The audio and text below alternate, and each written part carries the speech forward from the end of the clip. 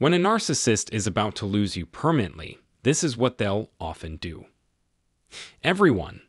When a narcissist teeters on the edge of losing you for good, their actions might take a surprising turn. Regret, a feeling universally felt, stands as a poignant recognition of past actions or inactions that led to undesirable outcomes. This potent emotion holds the power to significantly impact our mental well-being. In this conversation, we probe into the intriguing query: do narcissists truly experience regret when losing someone? To untangle this, it's crucial to grasp the origins of human sorrow and our ability to navigate through it. Regret often sprouts from a sense of guilt or remorse, stemming from the realization that different choices were feasible in the past.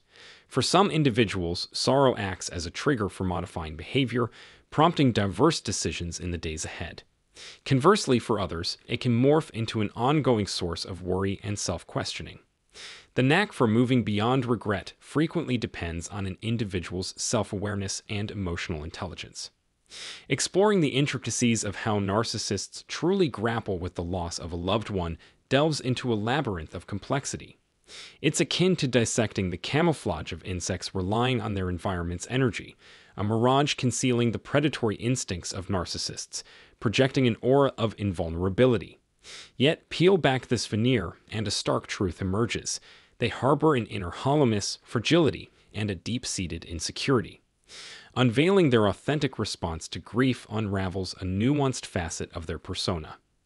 Narcissists inhabit a distinct realm, detached from the emotional spectrum we navigate. Their landscape lacks the terrain of sadness. Understanding others' experiences or acknowledging the repercussions of their actions remains an alien concept. Their orbit revolves exclusively around self-serving desires, viewing others as mere instruments in fulfilling their agenda. Consequently, when faced with loss, remorse or guilt fails to take root, as they fail to acknowledge the individuality and emotional complexities of the person lost. Instead, a narcissist might wield apologies as a strategic ploy to regain control over the departed. In their pursuit of reasserting dominance, they may attempt to instill sorrow or culpability in the departed for the perceived loss.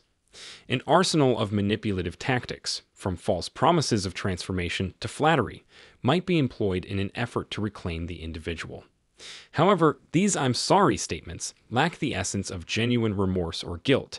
They stem from a calculated agenda rather than heartfelt emotions.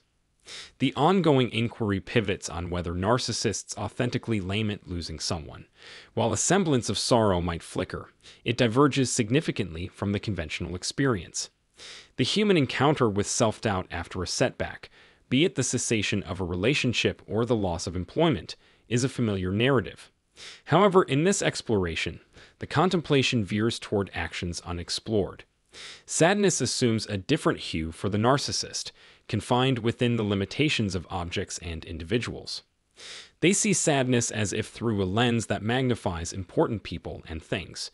Those who passionately support the narcissist's false identity are the only meaningful connections. If you received attention, money, or intimacy, you became the coveted supply, sustained not by genuine affection, but by utility and scarcity. Thus, narcissists experience sadness differently from most people. Their departure regret comes from guilt, not genuine concern, because they lost utility and advantages. It could be, "I should have invested more effort in retaining their presence because they contributed value." The difficulty of finding a suitable alternative causes their distress, not losing a loved one. Narcissists see partners as replaceable suppliers, whether they show affection or provide money. The challenge is finding a suitable match to meet their needs, not replacing a single person. Egotism and self-interest replace empathy in their world. In its essence, the experience of guilt for a narcissist diverges dramatically from that of an average individual. Their apologies, if ever they deign to utter them, lack the roots of genuine remorse, guilt, or selfless sorrow. Instead, these apologies orbit around a self-serving sentiment. "I should have altered my words or actions to maintain this source of supply, as it was advantageous to me." Post a breakup with a narcissist, expect potential attempts to reconnect, masked with messages akin to, "I'm regretful I allowed this circumstance, as I had a divine revelation last night.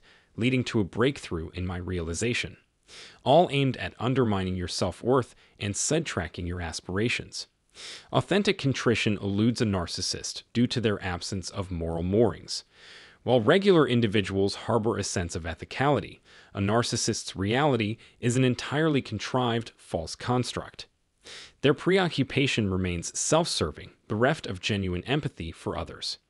Consider awareness as the compass steering our actions, aiding in discerning authenticity, assimilating from blunders, navigating social dynamics, comprehending boundaries, and distinguishing rational fears from unfounded anxieties.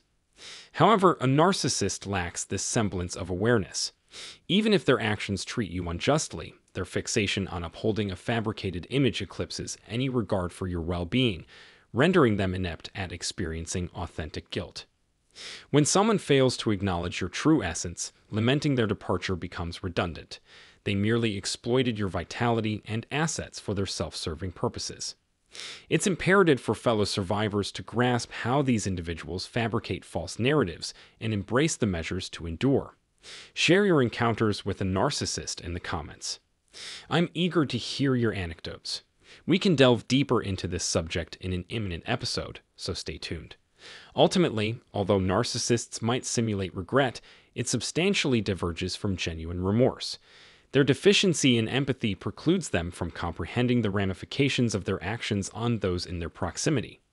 The loss of someone fails to evoke sorrow or remorse in narcissists, as they view others merely as dispensable tools.